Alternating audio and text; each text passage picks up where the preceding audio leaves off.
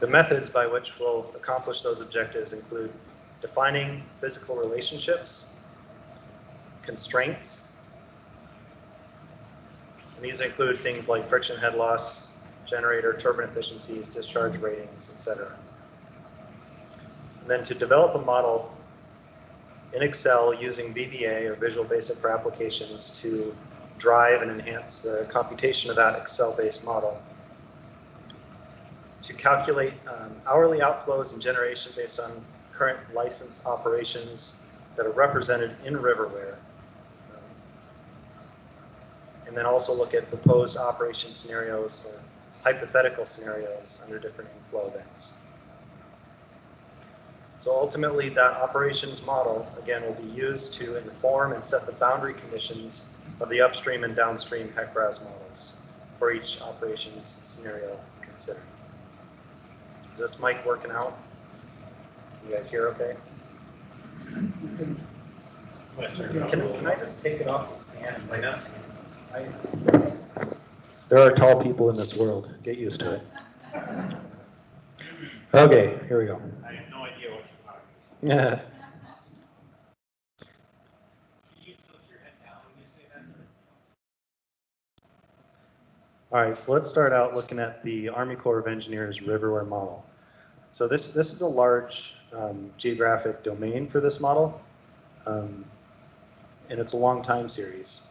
And the purpose of this model is for the Army Corps to be able to look at historical inflows throughout the system, and this is a large system.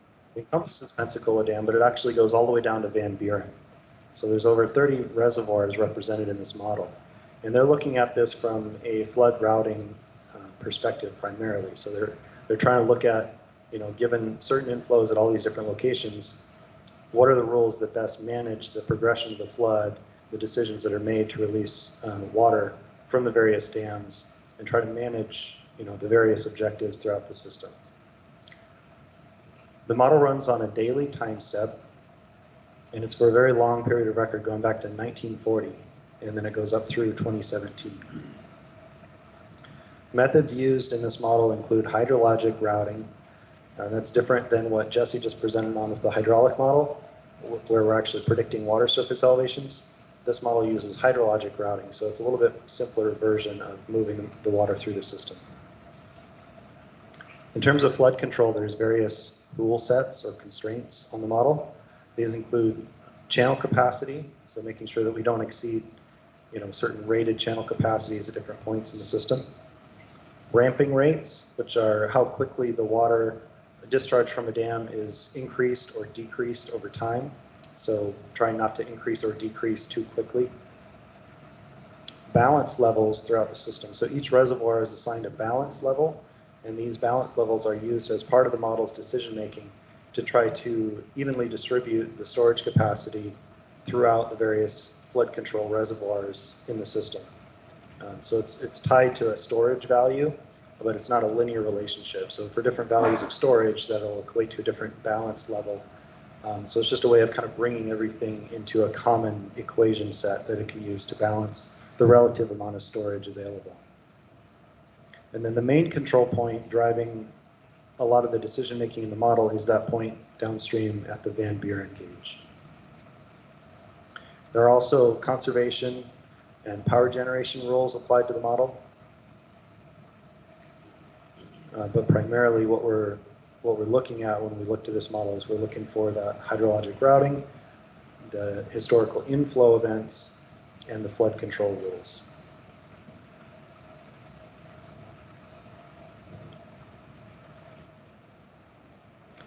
So the next thing I want to talk about is this flood routing model. And what this is essentially a bridge between the period of record Riverware model and the operations model that will be used in the study.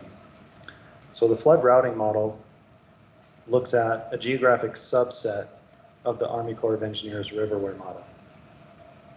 So instead of concerning ourselves with the entire basin and all the decision making that's going on there, we're focusing in for this study purposes on Pensacola Dam, Grand Lake, and then also Lake Hudson and Fort Gibson, because these three reservoirs operate as a subsystem in the riverware model.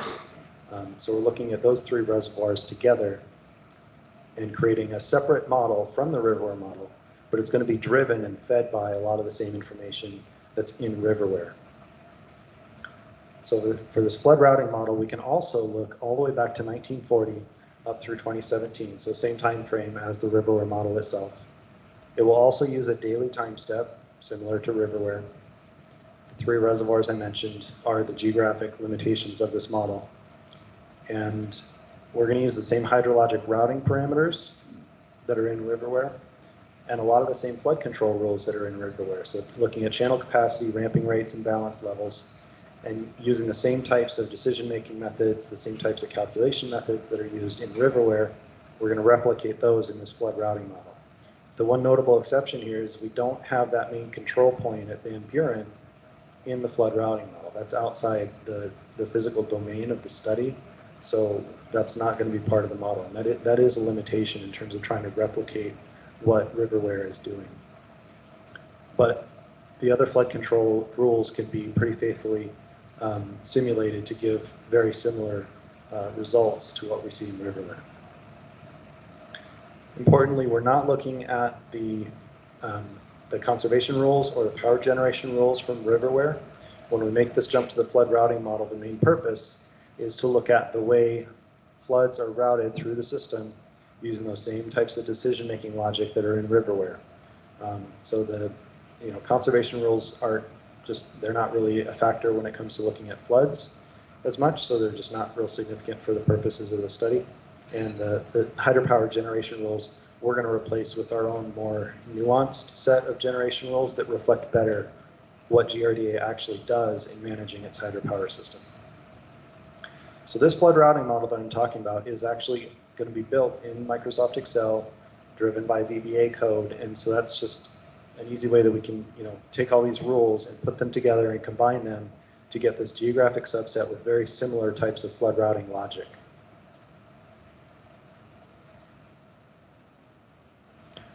So the operations model then for this study is going to look at Pensacola Dam and Lake Hudson, so two reservoirs.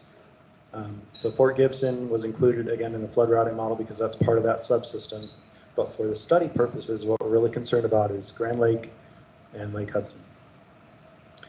The operations model is going to look at a time frame starting in 2004 and going through 2017. And the reason that we're starting in 2004 is because this model is going to use an hourly time step. And hourly data is only available starting in 2004 to drive that hourly computation.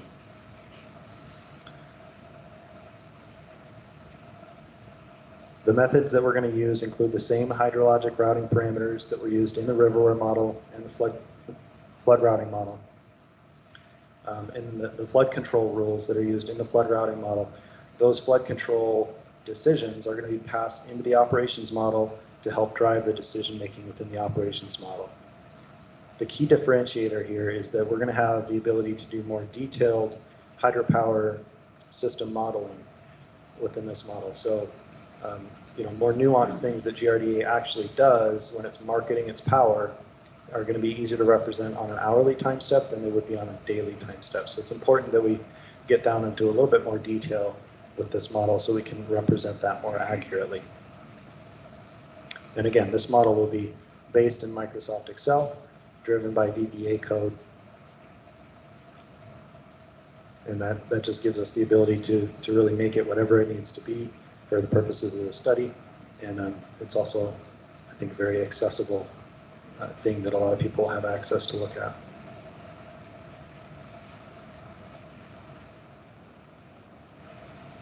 Okay, so this slide, just to kind of wrap up and clarify everything I've discussed so far, is going to show the flow of information through these three distinct models. So starting with the riverware model, containing hydrology, both inflows and also routing information, flood control rules, and conservation hydropower rules. Again, not considering the hydropower rules from riverware, we're going to take the other two main components and pass those into this geographic subset that we're calling the daily flood routing model. The results of that daily flood routing model will be passed into the operations model, which will then also take in information about power optimization and reservoir management. And when we talk about reservoir management, we're talking about elevations on Grand Lake below 745 PD. Above 745, obviously, then the Army Corps has jurisdiction to dictate the flood routing decisions. And that's what's represented in Riverware, and being passed through the flood routing model. The output of the operations model then will be hourly hydrographs for that 2004 to 2017 event, for example, or period of record, I should say. And those reservoir stage and discharge hydrographs are then what can be passed into the HECRAS model to set those boundary conditions for both the upstream and the downstream hydraulic models. So when we're talking about calibration of the hydraulic model like Jesse went through this morning, we have historical data that can drive that. But when we jump to hypothetical events, whether that's hypothetical inflows or hypothetical operating scenarios, we need another tool that can provide those inputs to the hydraulic model, because there is no historical record of that. They're hypothetical. So that's what this tool is for. It's to develop, a tool that's based in the Riverware model that mimics what Riverware is doing to the extent that we can, and then passing, that modified for these hypothetical events into the hydraulic models. The other output of the operations model, obviously, is the power generation result.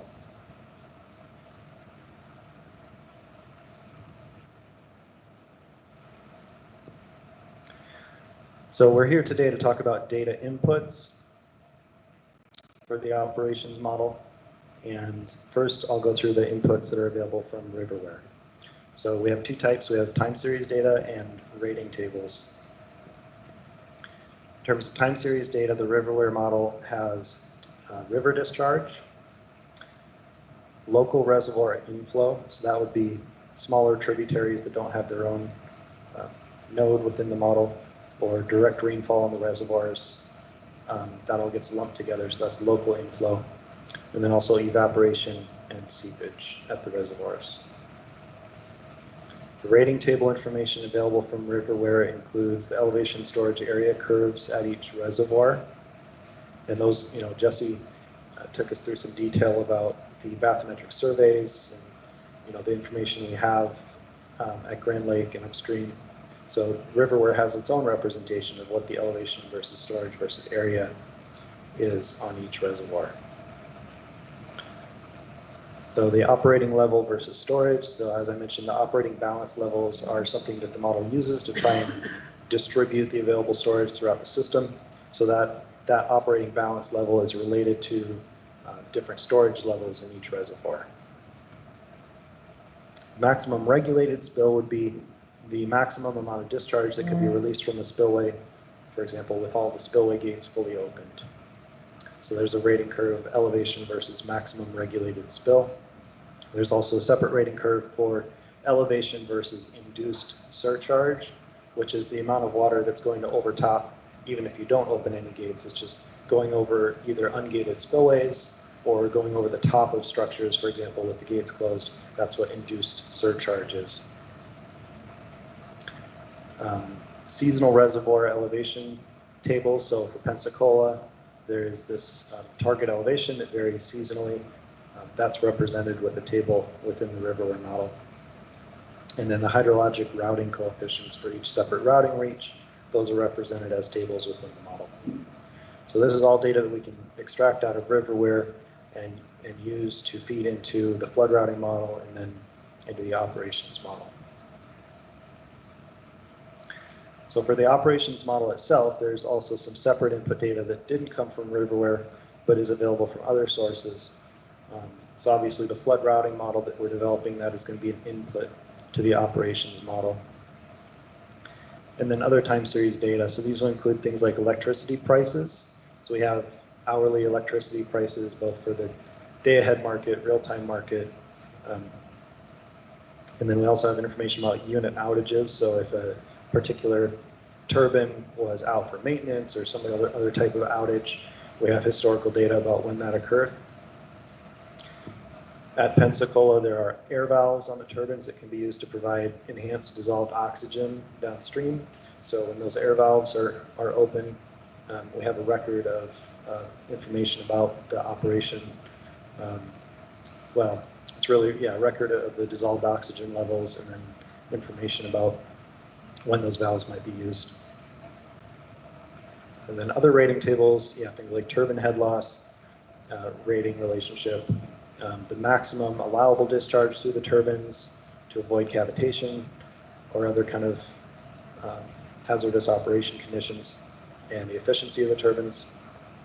We have the newer elevation versus storage and area information on the reservoirs that Jesse went through this morning. We have the tailwater rating relationship below Grand Lake and Lake Hudson.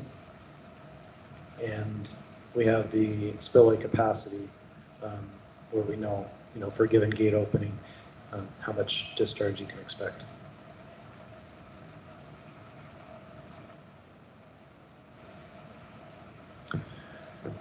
All right, so we have riverware model, we have the flood routing model, the operations model. Talked about the types of input data that we have available from different sources. Now looking forward, when we get this model fully developed and we're going to the step of validating it against the riverware model output, how do we go through that process? So first of all, there are two parameters that are really available that are common between the operations model and the riverware model, and that would be the total discharge from each dam and the elevation at each reservoir. So for total discharge, we would be looking at the hourly total discharge from the operations model, averaging that over a 24-hour period, and comparing that to the corresponding daily value from the riverware model output. For elevations, we're looking at the end of day or midnight headwater level in each reservoir, comparing that to the corresponding end of day value from the riverware model. The date range available for validation for the flood routing model would be all the way back from 1940 up through 2017. So we can essentially replicate that entire period of record. And then for the operations model, again, the hourly data that we need to drive that model is only available starting in April 1st, 2004. So we can take it from then up through the end of 2017.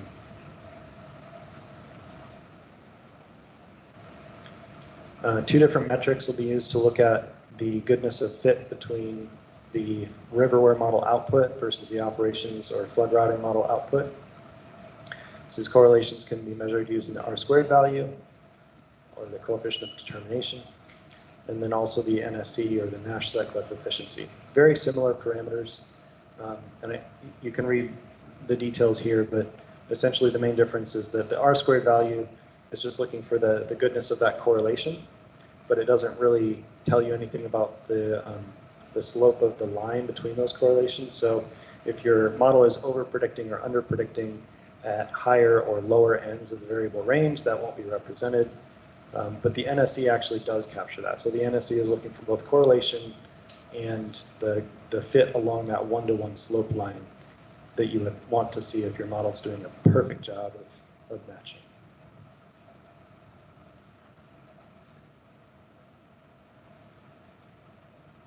So the top of this slide just summarizes the range of values for each parameter, for each metric rather. And then the bottom is what we would consider accepted values for the goodness of fit of these two different metrics. So whether we have a satisfactory or a good or a very good correlation, it's a little bit different in terms of what values you're looking for between these two different metrics.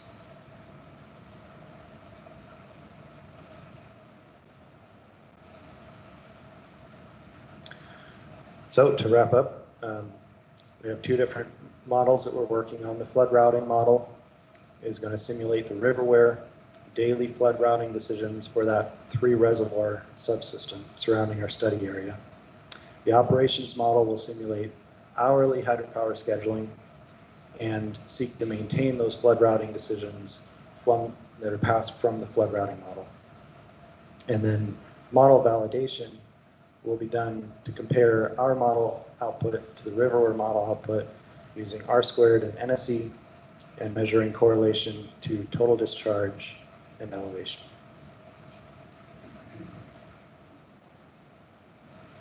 That's all I have for a presentation. Are there any questions?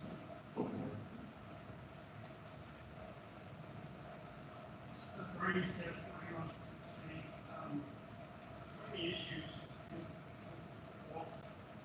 both of your calculation methods were outliers. How do you plan on handling the data you get an outlier?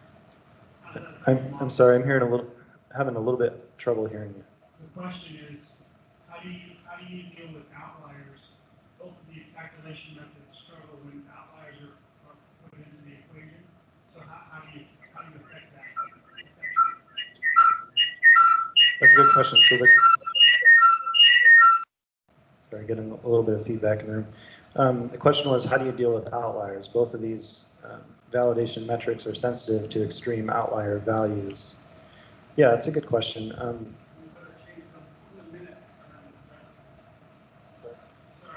my statement was weather can change on a dime around here. You get out of the blue 10 inches of rain out of nowhere, so that's an extreme outlier, Right, so yeah, the weather can change on a dime. You can get extreme events, lots of precipitation in 10 minutes, and it could throw an outlier. Yeah, so there's a difference here between looking at real weather data, such as the example that you mentioned, versus, keeping in mind what we're doing is we're validating to this riverware period of record model. So, that's what we're tasked with. That's what's in the study plan. So we need to validate to that model. That model runs on a daily time step. So in your example, an extreme 10-minute burst of rainfall, that may not show up in the daily riverware model the same way that you would see it in a rain gauge. So yeah, I think we have to recognize the limitations of the daily time step that's in the riverware model. But keeping in mind, the operations model will be computing on an hourly time step.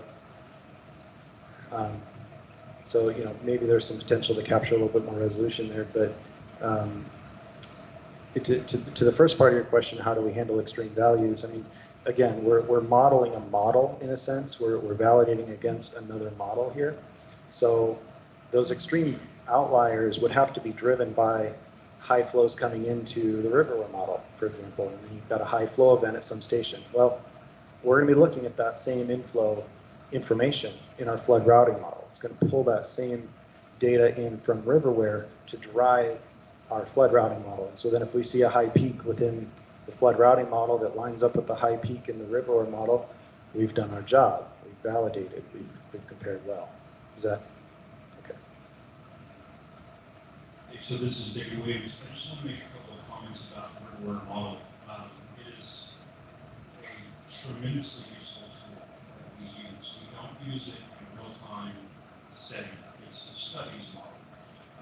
But a couple of things to know about it. It uses an idealized rule set.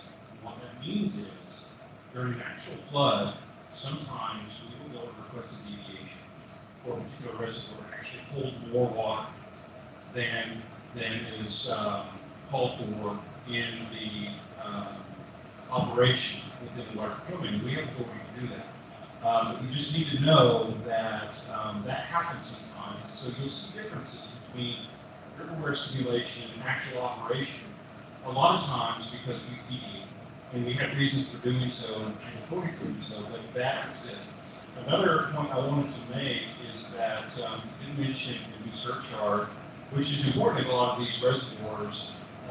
Fort Gibson is a little bit unique. It's a community operation. Normally we would have surcharge at a pool like that. However, Fort Gibson is not authorized for a new surcharge. So we don't do surcharge. In other words, we don't hold a higher pool at Fort Gibson because that project is not authorized to do so. So those are just some things to keep in mind with riverware. And then one last point I wanted to make, we've actually updated the period of record through 2020. So if that's something that you want to include, just get with me after the fact, and we'll be sure you have the most up-to-date case. Thank you. So just for the meeting participants online, David Williams of the Army Corps just provided some additional information. I think number one, I'll start at the end and work backwards. The period of record model has been extended through the end of 2020. So that information is now available. So taking a note of that, and we can coordinate with the Army Corps about that. And then also Fort Gibson, even though there is an induced surcharge curve in the model, it's not actually authorized for that operating condition noted. And then working backwards, just the fact that the period of record model is an analysis tool, it's a studies tool, and it may not always represent the real world operations made in real time.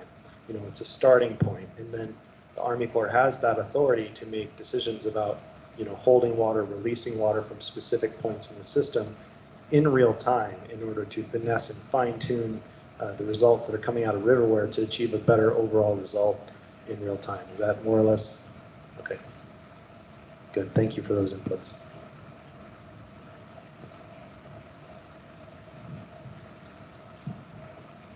Les Mark, the city line. My question is for Brian. You said that you can request deviation. If you request deviation, who approves that?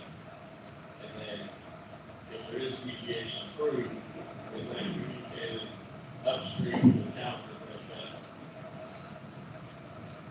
So we have a question in the room here about who approves the deviations at the Army Corps. So, two-part question. So the deviations themselves, it depends on what the deviation is. If it's a minor deviation, it can be approved at the district level. If it's a larger deviation, it has to go to the Southwestern Division, and really large deviations would have to go to the headquarters. So there's a process to request and receive a deviation during an event. How that is communicated. So during a flood event, our district is in constant communication with the local emergency management. And anytime you're changing our releases or deviating from the water control manual, we certainly do make every effort to communicate that with local officials. And so, there are some emergency management in the room. That is something that gets communicated directly to emergency managers during a full-time event.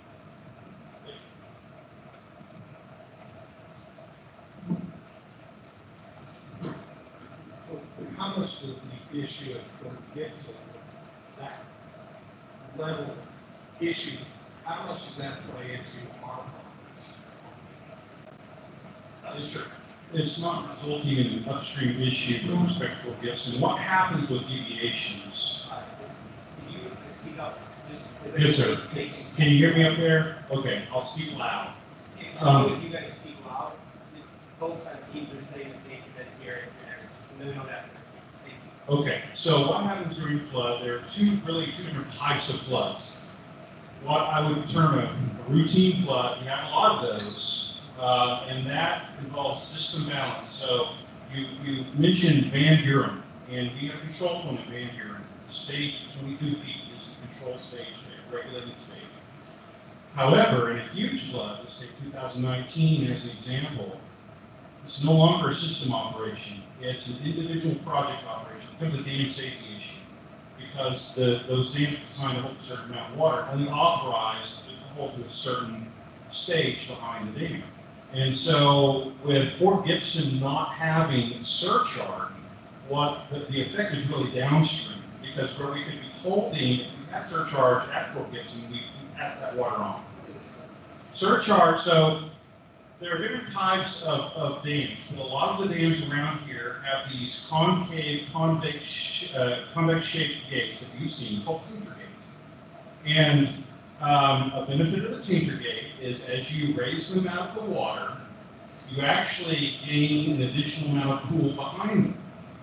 Now that doesn't mean you're not releasing water. You have a big release coming out as you're raising those gates, but the catch is you can't let the gates become submerged because they become inoperable when submerged. So you have to keep them out of the water, but as you start to raise them, you actually, for some of the reservoirs, gain some additional storage in terms of 1 to 3 feet or so behind the gates.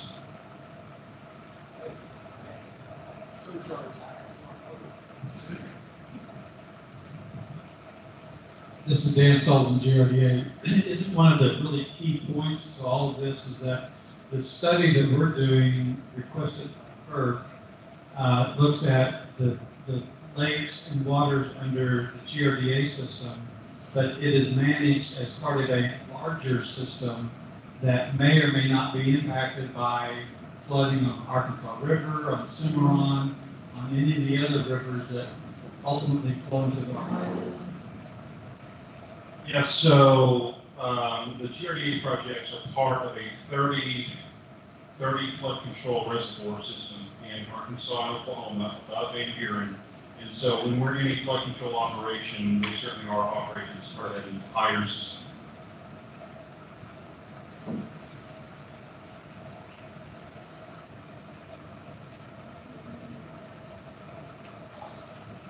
Any other questions or comments on the operations model?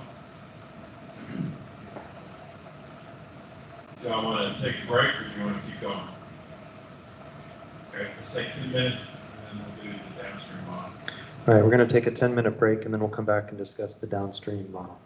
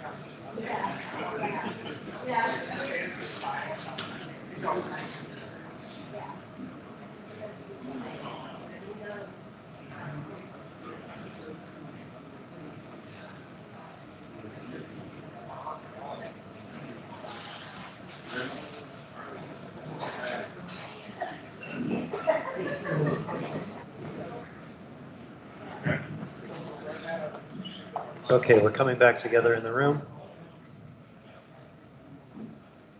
And this is Ryan Greif again. I'm going to pick up by answering a few of the questions that came in on the chat, and then I'll turn it over to Nick Hathaway to discuss the downstream hydraulic model.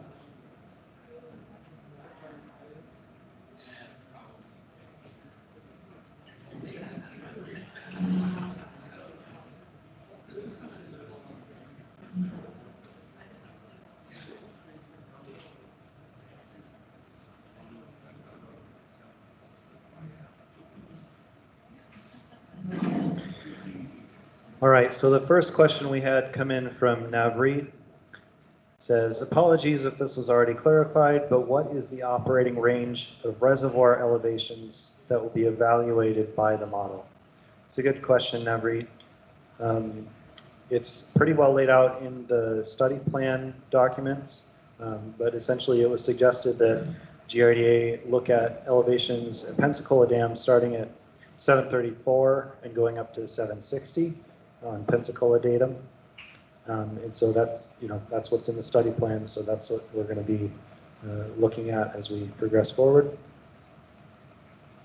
The model itself, I would just add, is, again, reflective of what's in Riverware. So the full range of rating tables that are in Riverware are also going to be available to our model.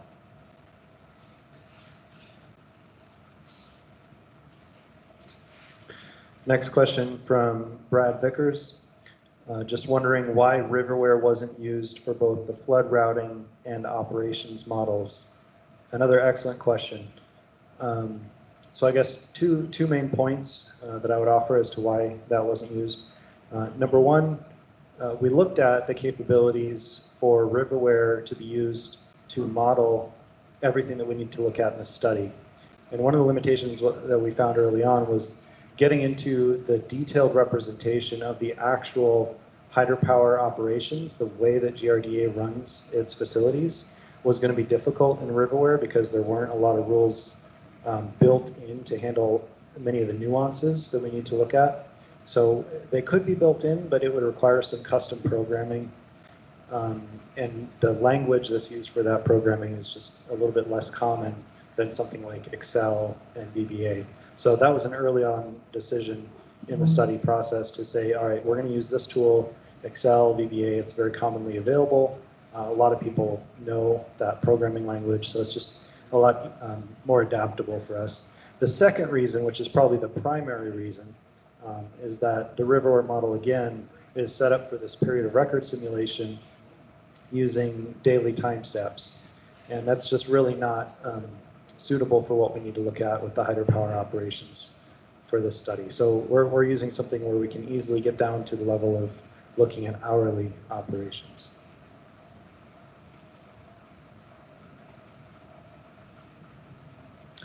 Okay, another question from Brad. The report cites the 1980 Arkansas River Master Control Manual, but the rules of a taper have changed, 2007. Are they using the 2007 rules? So yeah, my understanding is that taper is a specific application that can be used for more short time frame forecasts to help the Corps understand, for a real-time event that's unfolding, what different operating strategies might yield throughout the system, and then they can, again, refine on that and make adjustments as needed. So taper and Riverware, very similar underlying rules.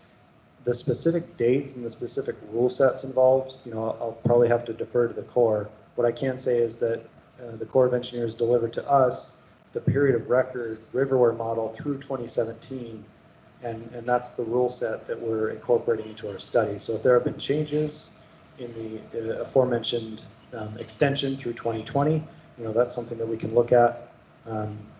I'm not sure about the taper model itself in terms of its applicability to the study. Again, we're tasked with validating to the Riverware period of record model. So if there are helpful portions of taper, we can talk about that. But at the end of the day, we're validating against the period of record model, not taper itself.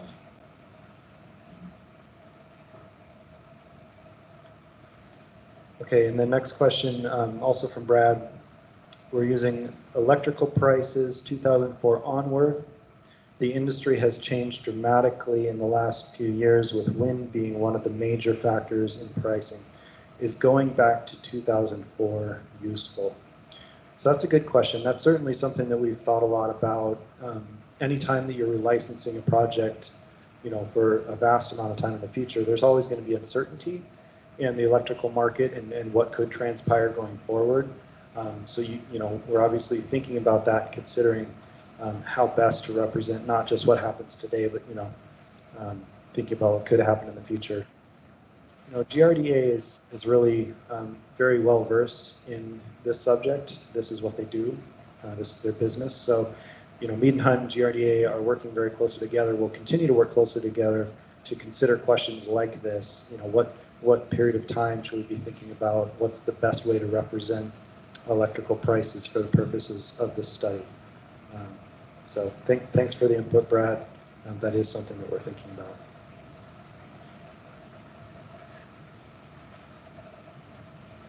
Okay, and then just another final comment, not really a question, but Brad says Riverware was designed as an operations modeling system. Okay, with that, I'm going to hand it over to Nick.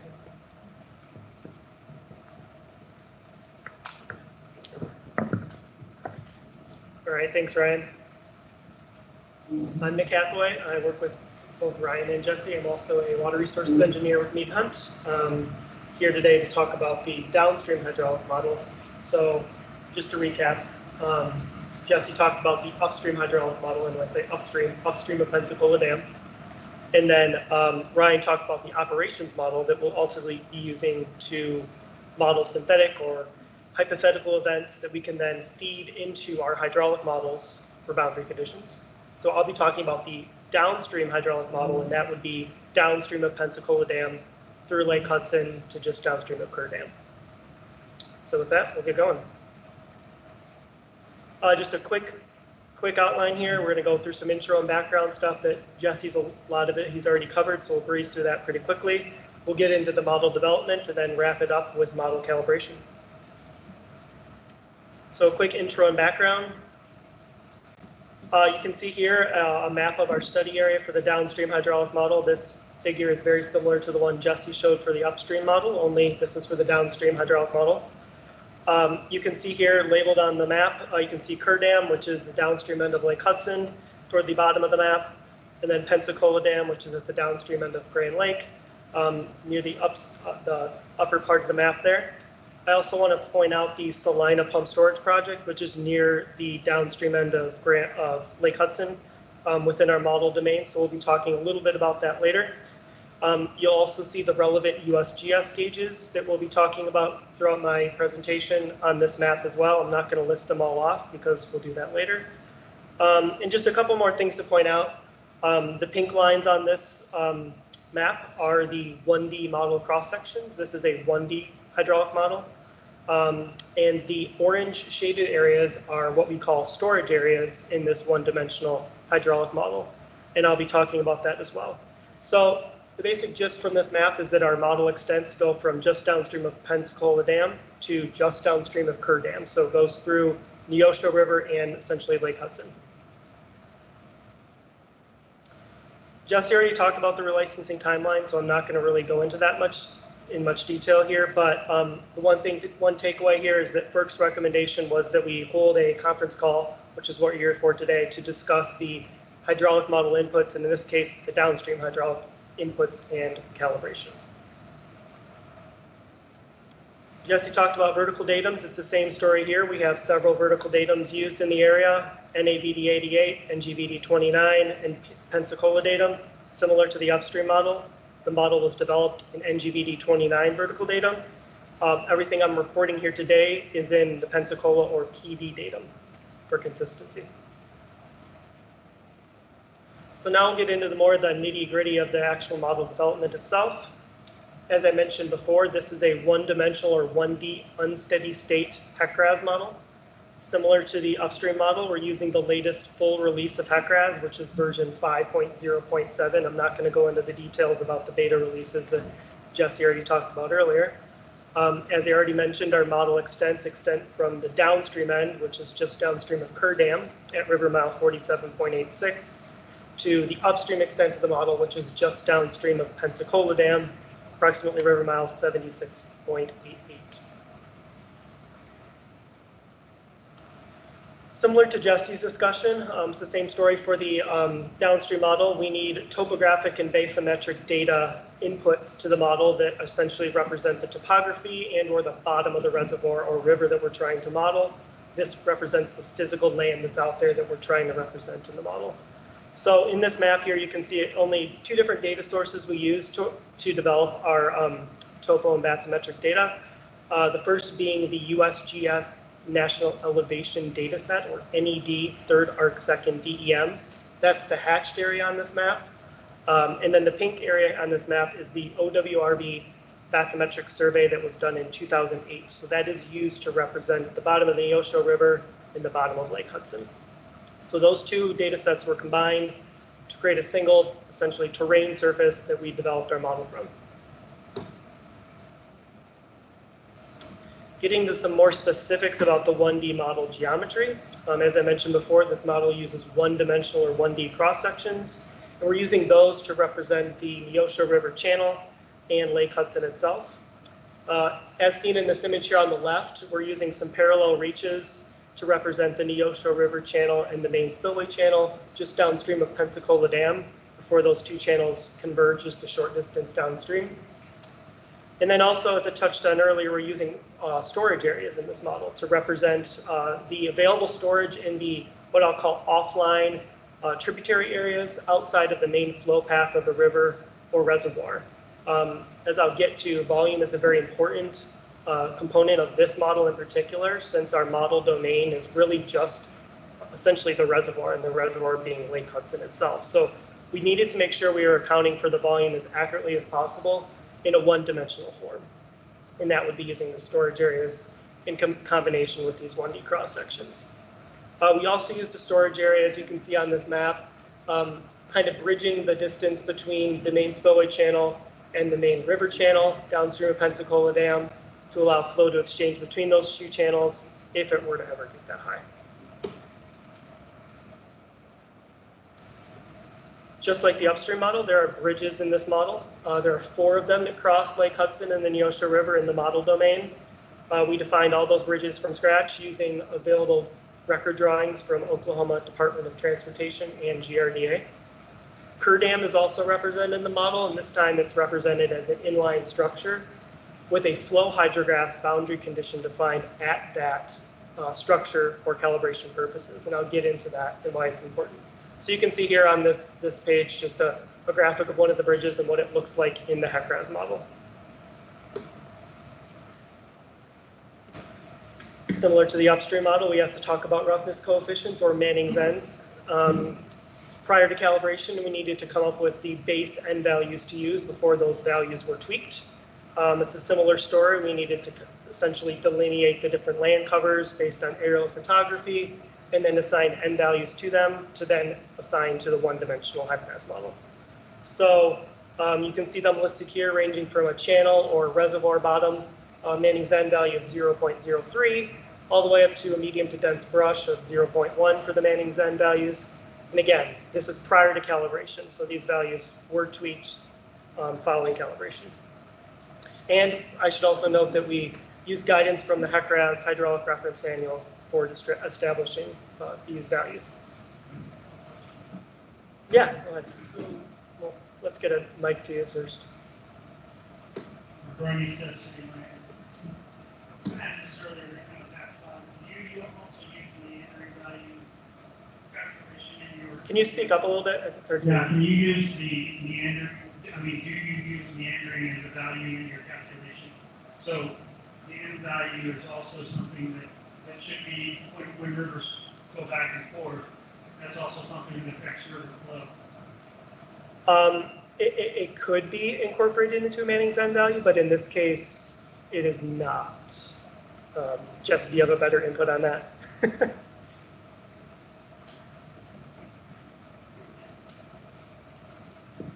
So 2 items on that topic. One, for now, Nick is talking about the base N values prior to calibration.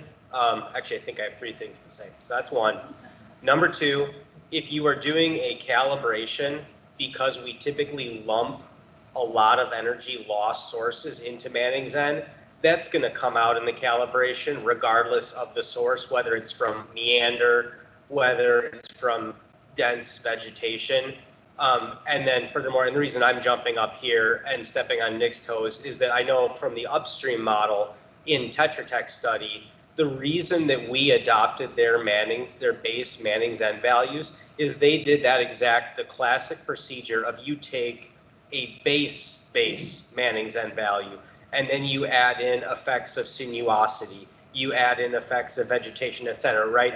I forget the exact publication, but it's the one we all use on a regular basis, right? So you have a core N value, you have your factors, right? It's like N1, N2, N3, N4, and then you multiply it by your M value, and then you come up with your predicted N value, and that would be what we would all use if we did not have any data for calibration, right? We often have to build models where we have 0 data whatsoever for calibration, and so we that's our best estimate of Manning's N values. So now that I've said all that, to directly answer the question about did we consider sinuosity of the river with this, yes, Nick and I are both considering sinuosity in the sense that we have measured data that we are calibrating to. So the effect of sinuosity is coming out in the wash, so to speak, when we get to the finalized N value. That's an excellent question, though. Thank you.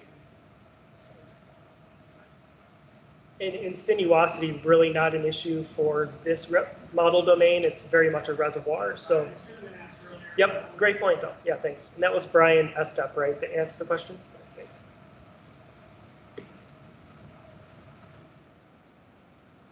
Oops. Right direction. So the other main input to the model is what we call unsteady flow data. I have to move the mic up because Jesse's a little short. So when I talk about unsteady flow data, this is the flow data that is essentially feeding flow into the model and the associated boundary conditions with that. So how is the water routed through the system according to boundary conditions and how it's being fed into the model domain. In this case, we had inflow boundary conditions represented from USGS gauges that are listed here. They are the Neosho River near Langley, Big Cabin Creek near Big Cabin, Spavinaw Creek, and then Spavinaw Lake. Now, I will mention that the Neosho River gauge near Langley was used primarily for calibration purposes using the stages at that gauge. So not necessarily inflow boundary condition, but it's still a very relevant gauge for the study. We also use inflow hydrographs to represent outflows from Pensacola Dam itself. So those data sets came from GRDA, and that data is usually summarized by GRDA and sent on to the Corps, and we utilize that data for our inflow boundary conditions at the dam there. We also had inflow boundary condition for the East Spillway. That was a lateral inflow hydrograph to represent flows from that structure, and that's at Pensacola Dam as well. We also have, as another unsteady flow data input, what's called a lateral inflow hydrograph. These are what they sound like. They are lateral flows coming into the model domain, so from the tributaries into the reservoir laterally. We have 2 that came from USGS gauges. Those are Big Cabin Creek and Lake Spavinaw, and we transferred those gauge data to the model domain using some transfers for that. And then we also have the Salina Pump Storage Project, which I briefly mentioned earlier. That's near the lower end of Lake Hudson. So this needs to be represented in the model for calibration because we need all the volume we can account for. We want to account for when we try to calibrate. So we accounted for Salina Pump Storage Project using flows that were derived from power consumption and generation data that we got from GRDA. So what we did is we converted the megawatts to discharge, essentially in CFS, for both generating and pumping modes using different conversion factors for each. So in this case, for Salina Pump Storage, a positive flow represents inflows due to generating, so water is coming from the upper reservoir into Lake Hudson through generating. Negative flows at this boundary condition represent withdrawals due to pumping up to the upper reservoir at Salina. So that's how that was captured in the model. We also, as I mentioned earlier, represented outflows from Kerr Dam using GRDA and Corps of Engineers time series data. Again, we're routing flows through the reservoir using a boundary condition at the dam of flows, not stages. That's important to note because when I discuss calibration, I'll get into why that's important. We also used a normal depth boundary condition at the downstream end of the model. So the downstream end of the model is just downstream of Kerr Dam. Using this normal depth boundary condition effect doesn't have any effect on the Lake Hudson elevations, but it's needed in the model for the model to run and work properly. So that's an important thing because the dam is between the boundary condition and the reservoir that we're concerned with, which is Lake Hudson. So it's important to mention. Next, we'll get into model calibration. Is there any, I guess I can stop here. Is there any questions before I get going? This model was much different than the upstream model for calibration. These are two different animals. As I mentioned probably several times now, this is very much a reservoir in our model domain and not so much a riverine system. Yes, there is a riverine system toward the upper end as you get towards Pensacola, but it's very much driven by the water surface elevations at Kerr Dam. So instead, rather than holding the pool elevation at Kerr Dam to what was observed during these events, we put an outflow hydrograph boundary condition or an outflow hydrograph at the dam. So we're routing the flows through that dam instead of holding water surfaces at the dam. And now this is important because being such a reservoir-driven system, the point we're calibrating to, as you can see at the bottom of the slide, is the Langley stream gauge, which is very much influenced by the reservoir elevations at Kerr Dam. So if we were just to hold the elevations at Kerr Dam to what was observed, we'd be getting a very tight fit for calibration because they're very, very dependent on each other. So we wanted to route flows properly through the reservoir using that flow hydrograph. So we modeled with 4 different calibration events that you can see here. Those are the June 2007 event, the April 2008 event, April 2011 event, and the May 2015 event. These were chosen because they are higher flow events, but they do, throughout the event, represent a range of flows. It's not just a single high flow. And they were chosen because there was good data available. We couldn't sacrifice using essentially bad data. There were some events we reviewed that there was a lot of mismatch between the data that we couldn't reconcile from a volume standpoint. So bad data in equals bad data out when it comes to modeling, especially when you're calibrating. So we needed to make sure we had very solid input data that we could use for calibration, which it did limit the events we could use for calibrating for this model. And as I mentioned before, we are calibrating to stages at the Langley stream gauge. So that's the one point of calibration when we get into calibrating the roughness values. So as I mentioned before, volume is important in this model domain. Our initial model runs, unsurprisingly, showed some discrepancies between the modeled elevations at Kerr Dam and what was observed. And this can be expected because there are numerous ungauged tributaries to Lake Hudson, some of them fairly large. So with this missing volume, you can't necessarily route your volumes through the system if something's missing from that equation. So we were getting the wavering stages at Kerr Dam due to this missing volume. Our solution to this was to apply what's called a uniform lateral inflow hydrograph to the Lake Hudson portion of the model. So this essentially spreads a flow that we define along the reservoir to make up for this missing volume that is very likely due to the ungauged channels or the ungauged reaches coming in.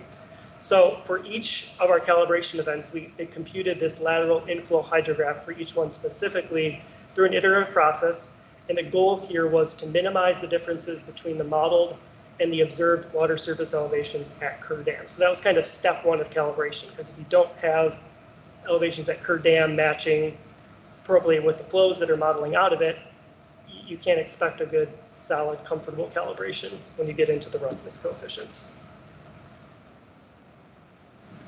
So with the volume equation, or the volume question kind of taken care of, then we're able to tweak the Manning's N values to match the modeled stages and the observed stages at the Langley stream gauge. The goal here, similar to the upstream model, was to match the observed water surface elevations at the gauge using a single model geometry. In this time, we were able to get away with that by only increasing the Manning's N values across the board by 8%, which isn't a huge increase, but it's an increase nonetheless. And you can see those increased values here on this slide. Again, the values I showed you before only increased by 8%. And the results are that we get a very good match between the computed and modeled stages at the Langley gauge, not only for the peak stages that were observed, but throughout the entire event. That's an important note, and I'll show some graphs here in a second to show that. This table here shows the observed versus the modeled peak water surface elevation. So that's an instant in time at the peak of the event at the Langley stream gauge between the modeled and observed. You can see a very good fit between these numbers. Actually, the biggest difference we see is for the June 2007 event, and that's only about 0.3 of a foot. So pretty solid match there for calibration there. As I mentioned before, we had a very good fit throughout the events, not just a moment in time, but throughout the event for the fit of our calibrated model. The orange line on this graph, and this is the June 2007 event, the orange line represents the uncalibrated model run, and that would be the run before the volume discrepancy was resolved. So that would explain why it was so far off. The gray line is the observed values, the gray dotted line that is. And then the blue line is the calibrated model results. You can see essentially a very good fit between the blue and the dashed gray lines, which is what the goal of the calibration was. So I think we were successful there. It's a similar story. This is the April 2008 event, again, showing a very good fit between the ultimate calibrated model and the observed stages at the gauge. Similar story for April 2011. I think you'll probably see the trend. And then finally, for the May 2015, a pretty good fit throughout the event between the modeled and calibrated stages. And that's it. Any questions before I am done?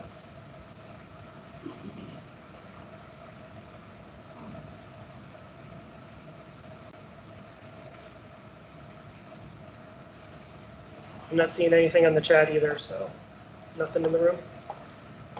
Okay, Brian, you take it over. Yeah. So I wanted to go around one last time for any comments or questions on anything we've covered today that hasn't had a chance to be asked yet.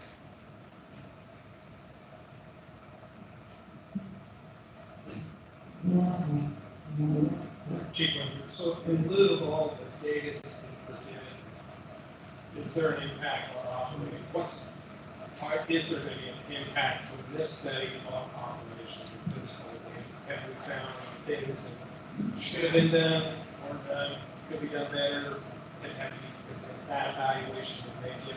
So today's meeting was for the calibration on the models that are going to be used to inform really all of the other studies that are underway. Almost every one of them has some component from the H&H study that we have. And so we're going forward from there. So we will have a lot of information to present at the ISR meeting in the first part of October.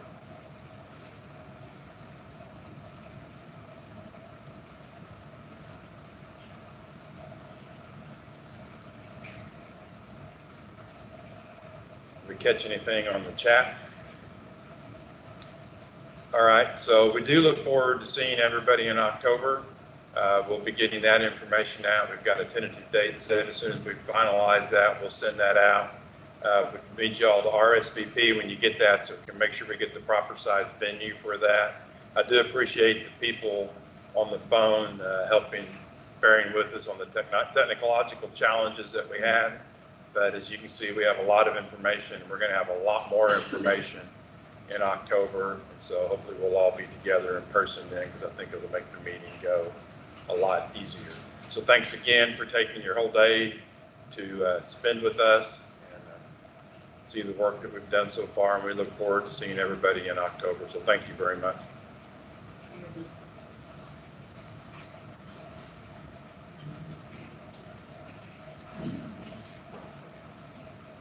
Mm-hmm.